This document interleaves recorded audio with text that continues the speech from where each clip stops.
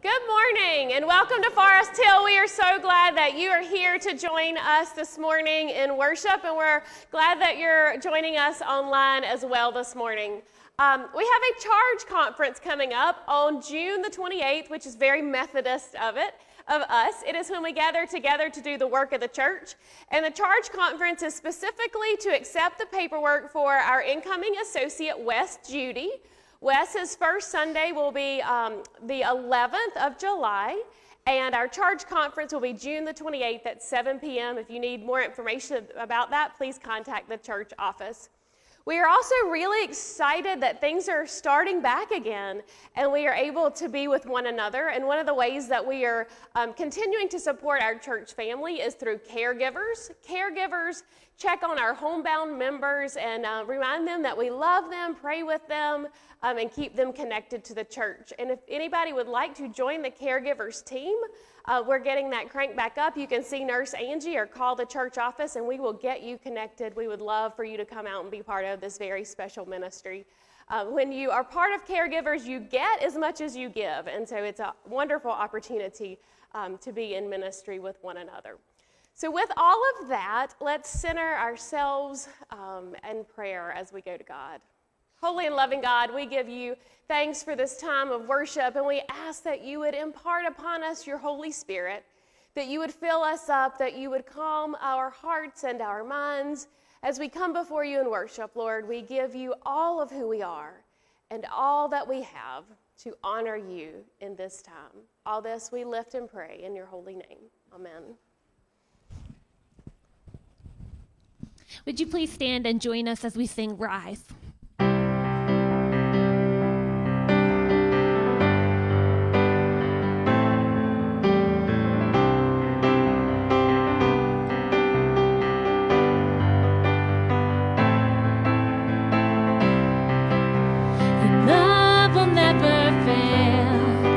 Steadfast, your promises are true, you're faithful. You cover all my sins with forgiveness. My eyes have seen your ways, your goodness, love and faithfulness. We behold your glory, righteousness and peace. Kiss heaven's all around us. Will spring up, oh well, living water rise within us. Spring up, oh well, Holy Spirit deep within us. Holy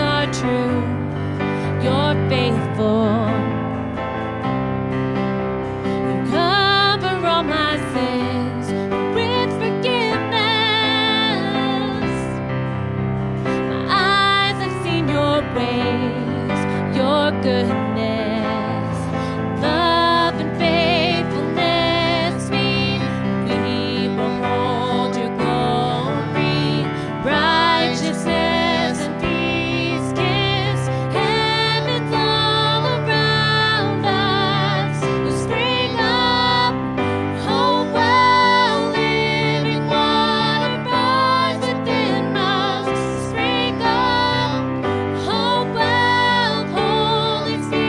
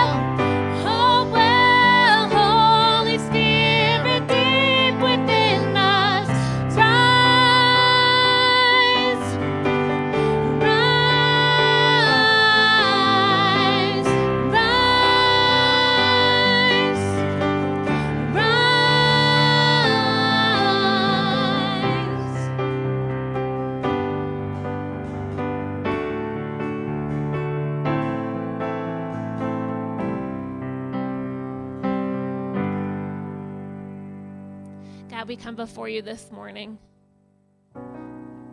We come here with so much going on in our world, so many different things, coming from all different walks of life, coming from all different places.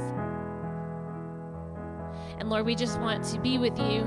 We just want to worship you this morning, God, because even in the hurt, even in the confusion, even in those tough times, Lord, we know that we don't have to be afraid, that you stand with us, that you love us, God. And we just lift that up this morning. We praise you.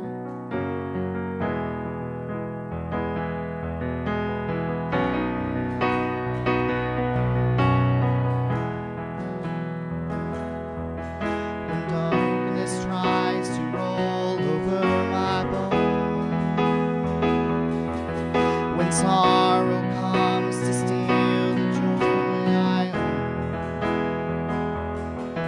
When brokenness and pain is all I know, I won't be shaken. I won't be shaken.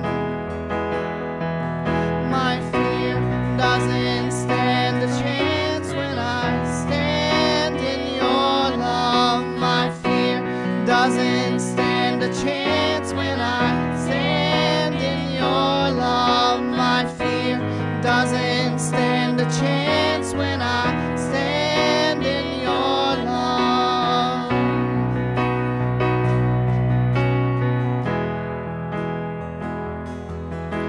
Shame no longer has a place to hide. I am not gifted to I'm not afraid to leave my past behind. I won't be shaken. I won't be shaken. My fear doesn't stand a chance when I stand in your love. My fear doesn't stand a chance when I stand in your love. My fear doesn't stand a chance when I stand in your love.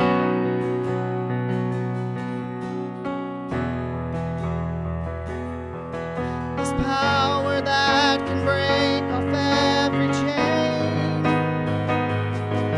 This power that can empty out the grave.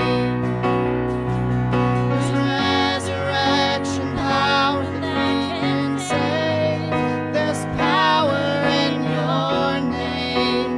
Power in your name. My fear doesn't stand a chance when I stand in your love. My fear doesn't stand a chance when I stand in your love. My fear doesn't stand a chance when I stand in your love.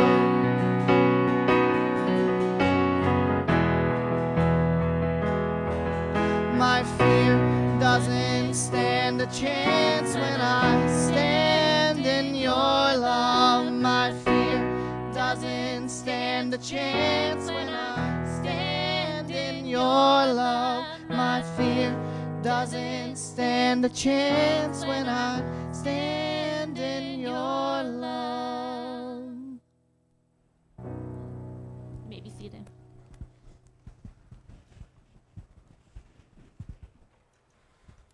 Our offertory scripture this morning comes from John 15, verses 12 and 13. This is my commandment: love each other just as I have loved you. No one has greater love than this, to give up one's life for one's friends. I read a news article this week about Bryson Killman. He's 8 years old, and he loves Pokemon cards. Since he was 4 years old, that's what he's asked for every birthday and every Christmas, Pokemon cards. He also really wanted a new puppy. And so for years, he would ask his mom to get him a puppy, and earlier this spring, a friend of their family had a litter of puppies, and he got Bruce and fell in love with Bruce. Bruce and Bryson were inseparable. They did everything together, and he said, "He is my best friend." A few months after they got Bruce, they realized that he had parvo, and the family did not have the money it was going to require for the treatment. And so as soon as Bryson found out, he began to devise a plan.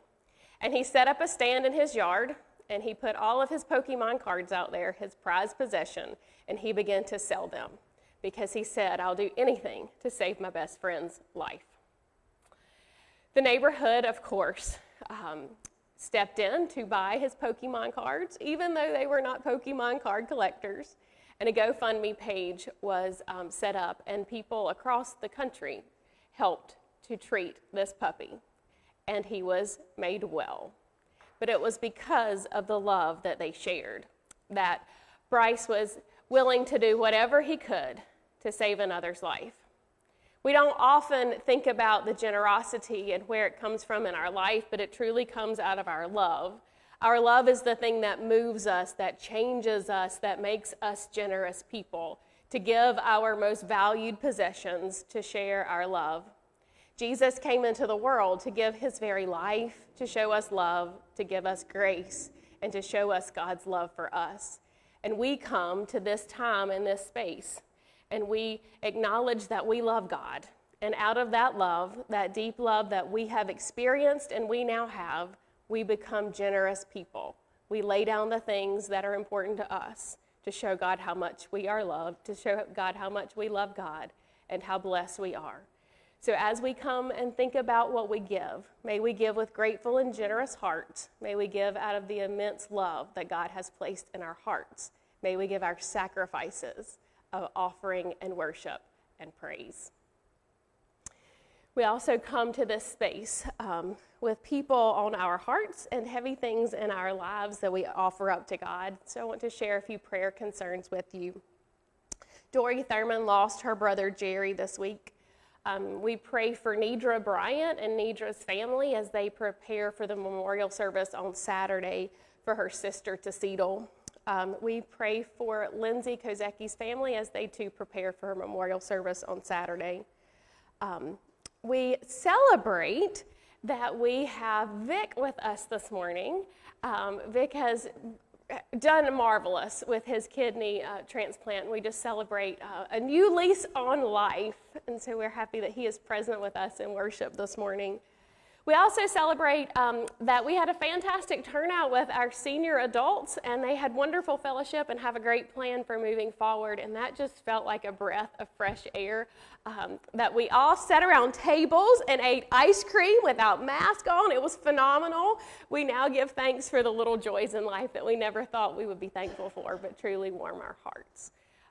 So it is with these things that we go to God in prayer.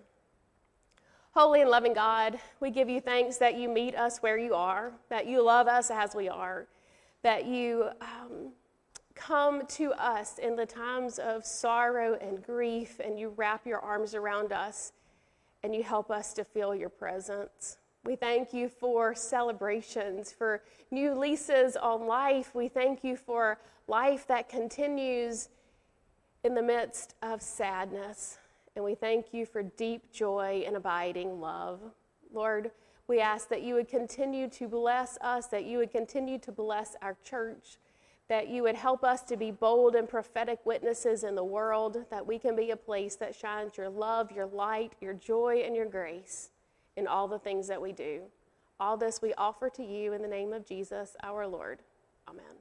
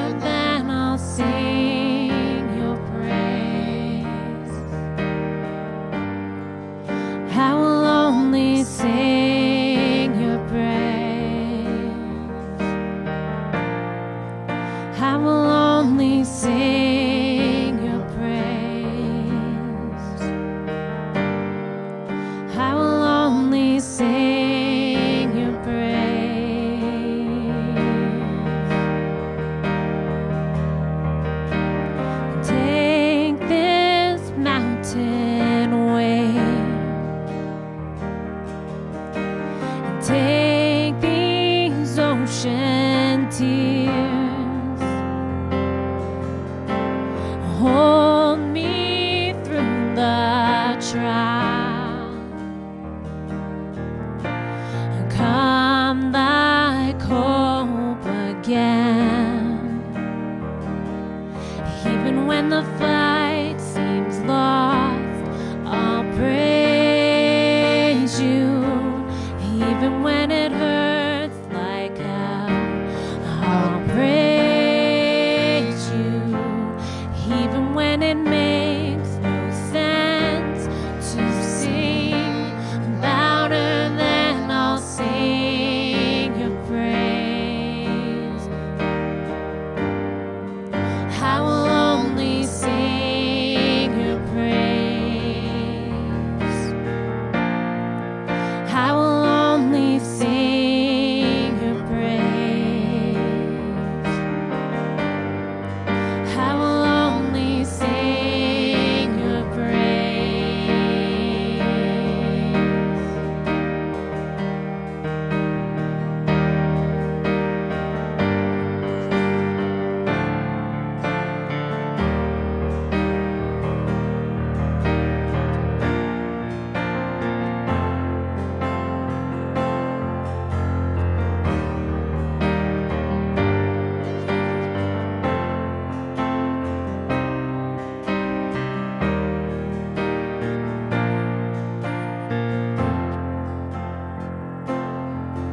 And my heart burns only for you.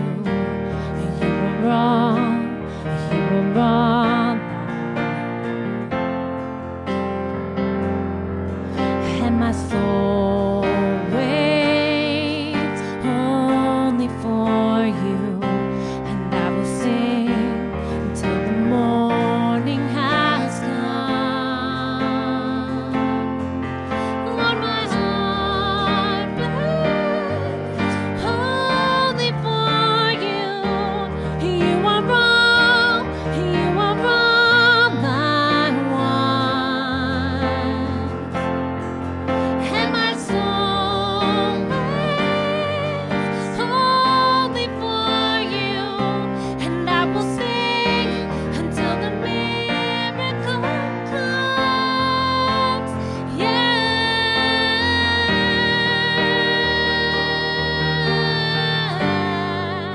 I will only sing your praise. I will only sing your praise. I will only sing your praise.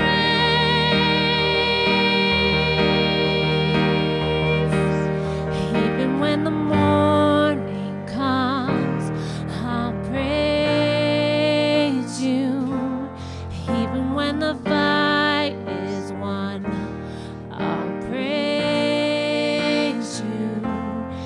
Even when my time on earth is done, louder than I'll sing your praise. I will only sing your praise.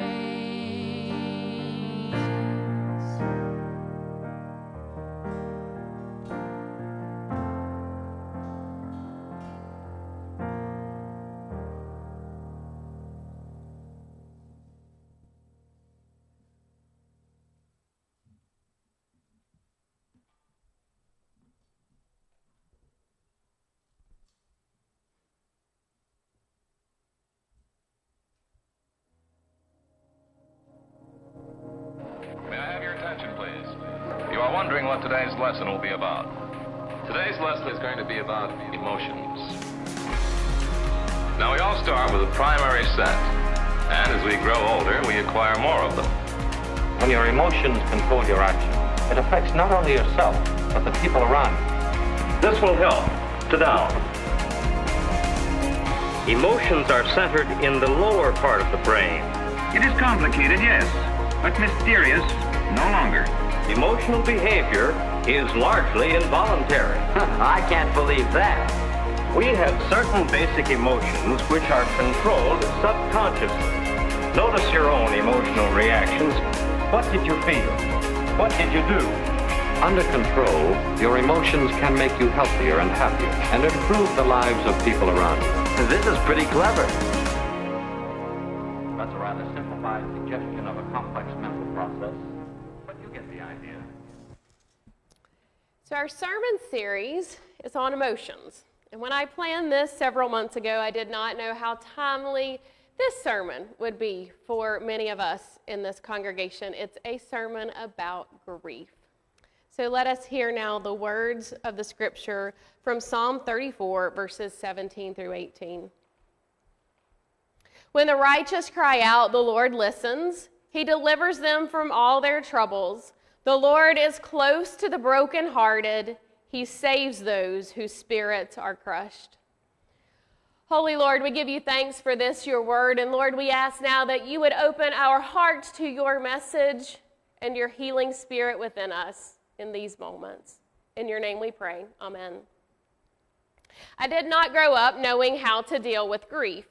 When I was a child, my grandfather died when I was 5. A grandmother figure to me that I was very close to died when I was 8. When I was a young adult, one of my grandmothers passed away.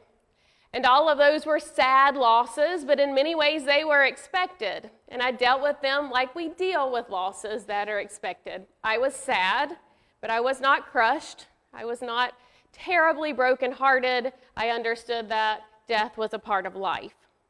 It was not until my 9-month-old niece died that I truly experienced the depths of grief. I grieved my loss. I grieved my sister's loss. I grieved the loss of our family. It felt like everybody was grieving so deeply, we felt helpless. And it was more than we could bear. Almost.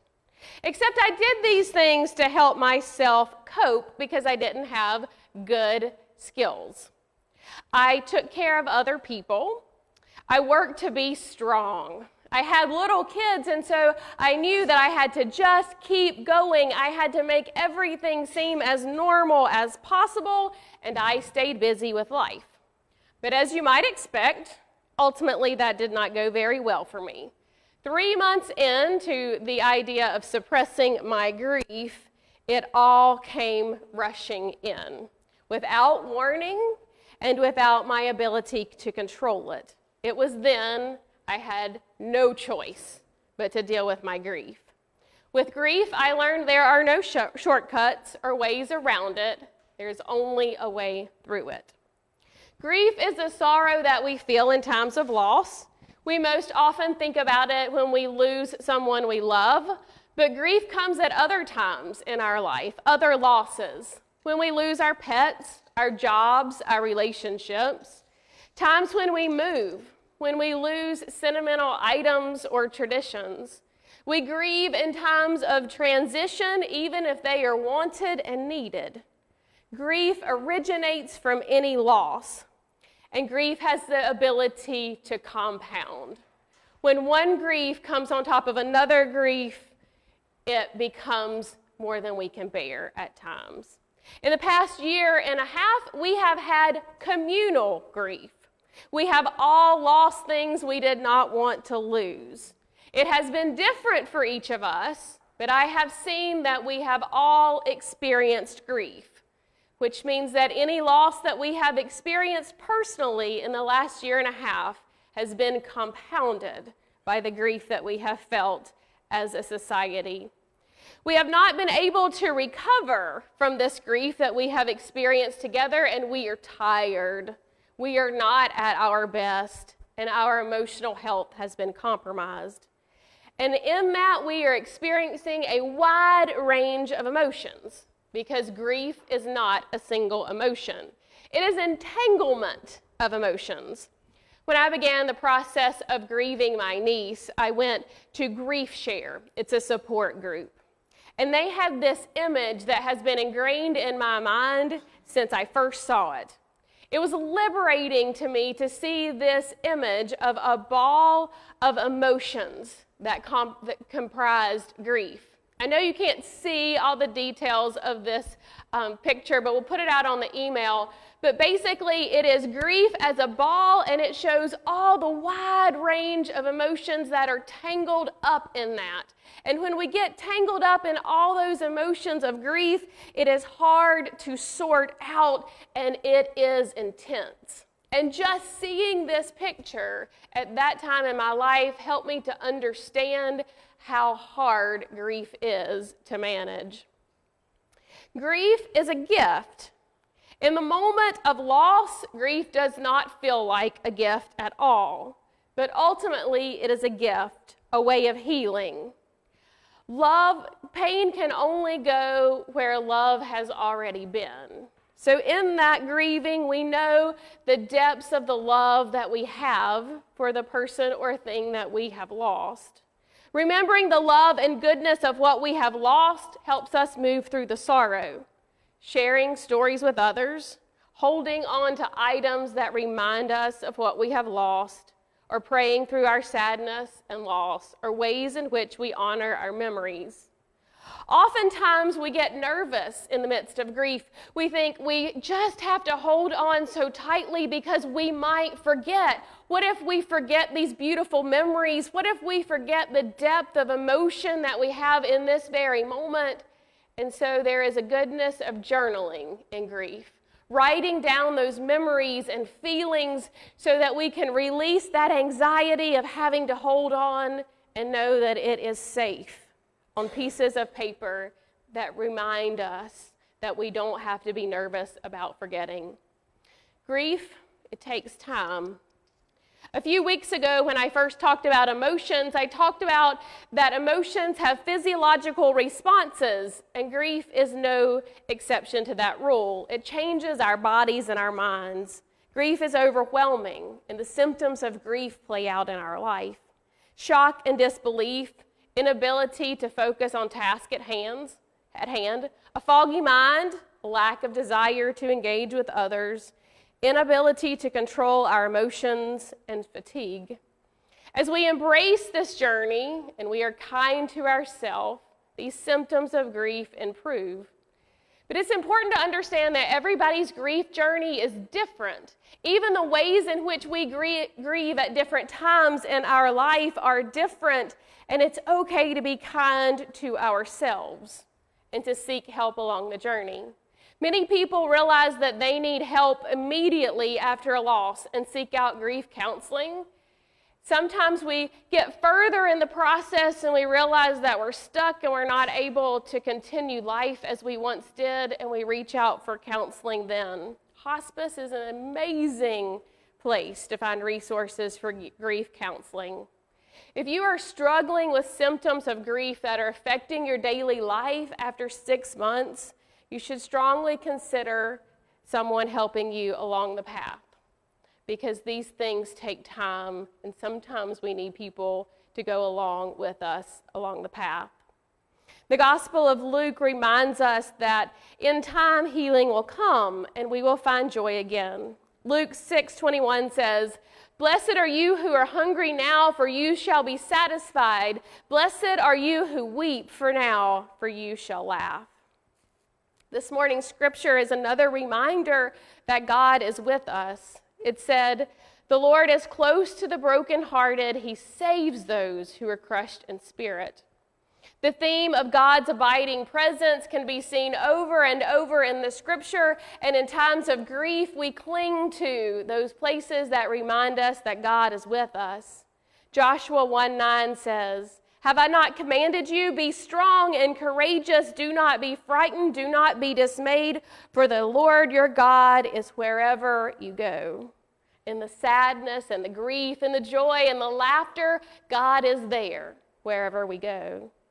God is faithful to be with us. That doesn't mean we will not feel alone, but it does mean that even when we feel alone, God is there. And there will come a day when we will no longer feel the pain of grief, and there will be no more pain, no more mourning or crying.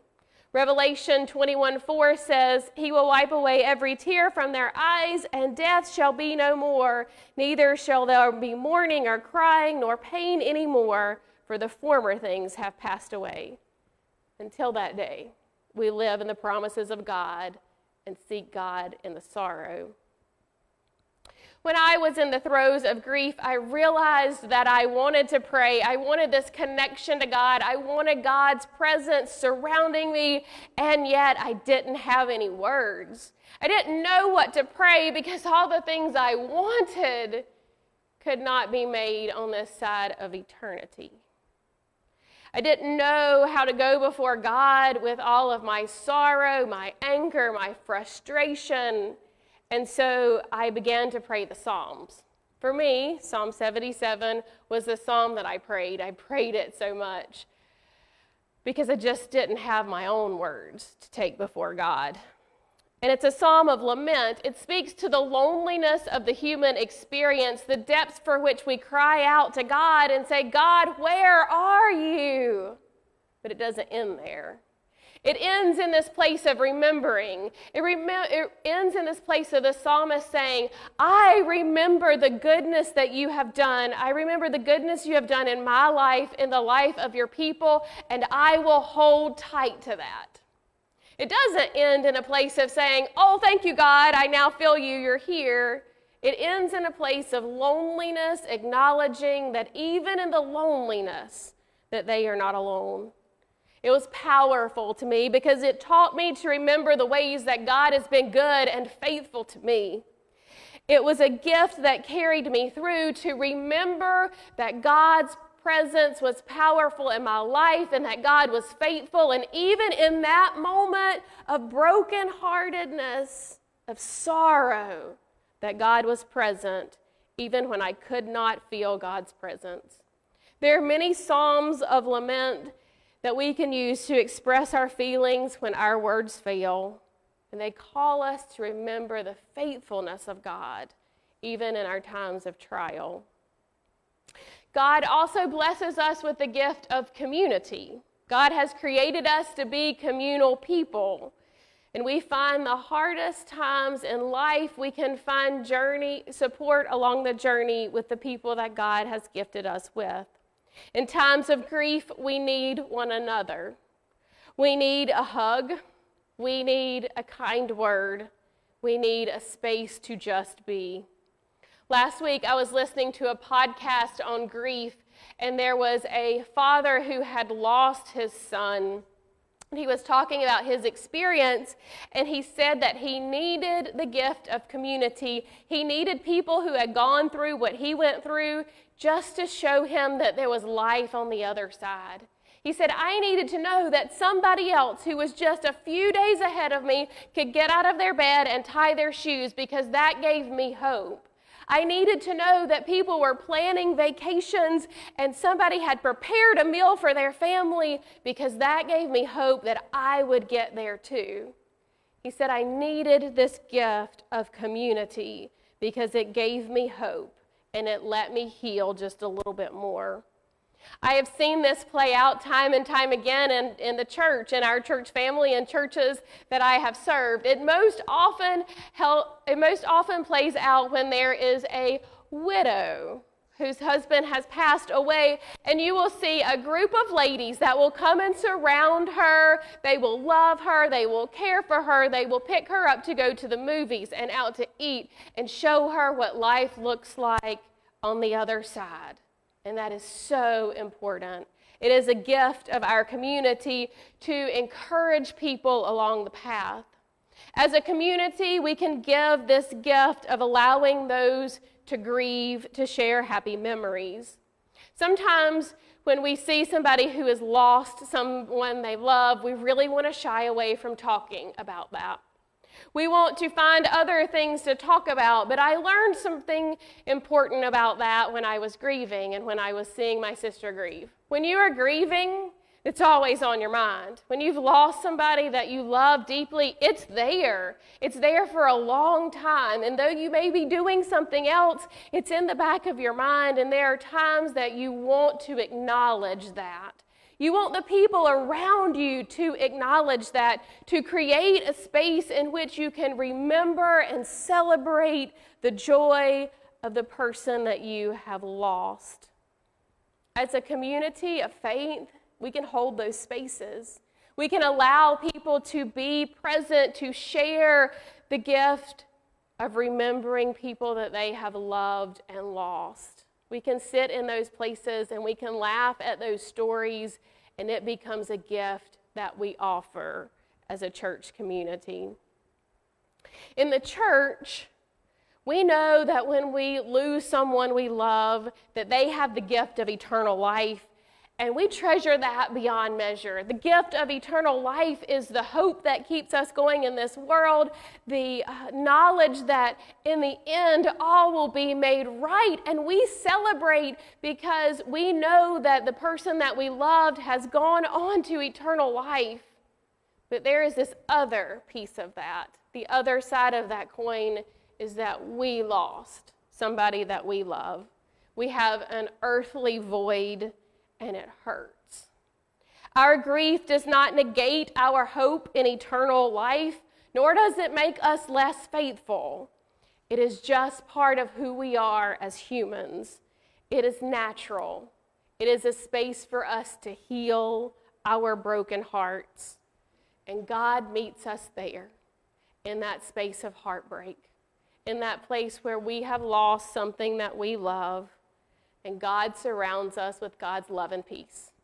It is not dependent on whether or not we feel it, but it is dependent on God, who is faithful and always offers us that love and peace.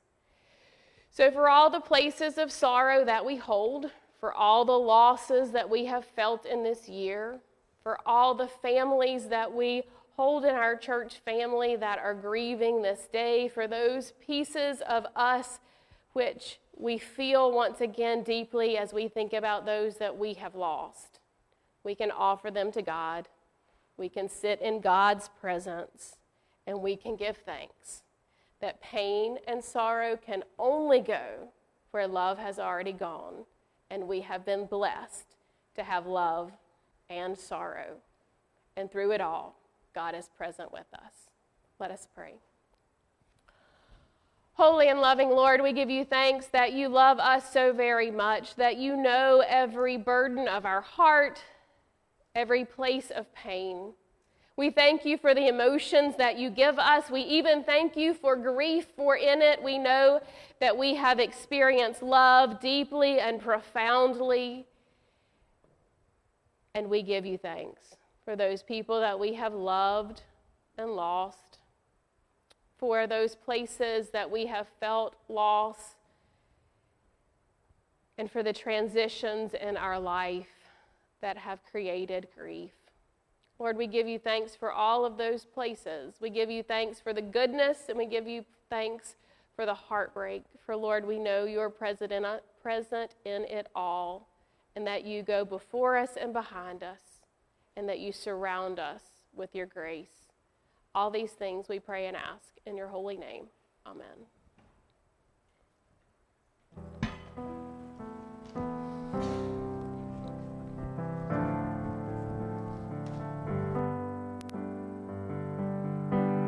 Would you please stand and sing with us?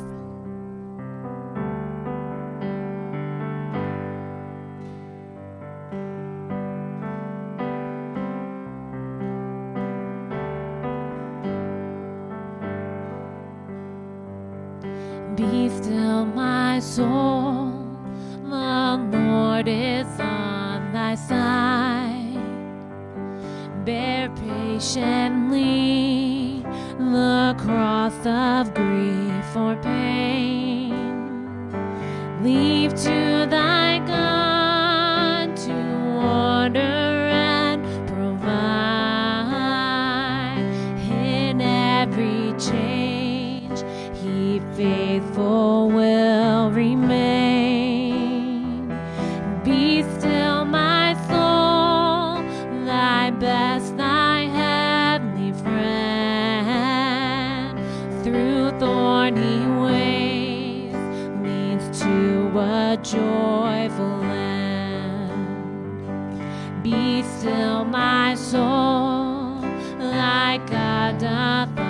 undertake to guide the future as he has the past.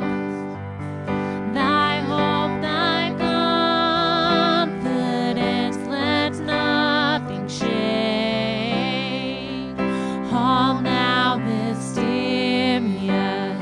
shall be bright at last. Be still, my soul, the waves and winds still know his voice who won't then while he dwell below. In you I rest, in you I found my hope, in you I trust. You never let me go. I place my life within your hands alone. Be still, my soul. Be still, my soul. The hour is hastening on when we shall be forever with the Lord. When disappointment, grief, and fear are gone, sorrow forgot, love's purest joys restored. Be still, my soul, when change and tears are past. All safe and blessed, and we shall meet at last. In you I rest, in you I found my hope, in you I trust. You never let me go. I place my life within your hands alone. Be still, my soul. In you I trust. In you I found my hope. In you I trust. You never let me go. I place my life within your hands alone. Be still, my soul.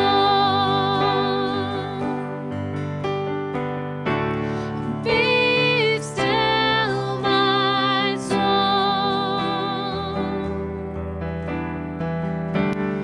Be still, my soul.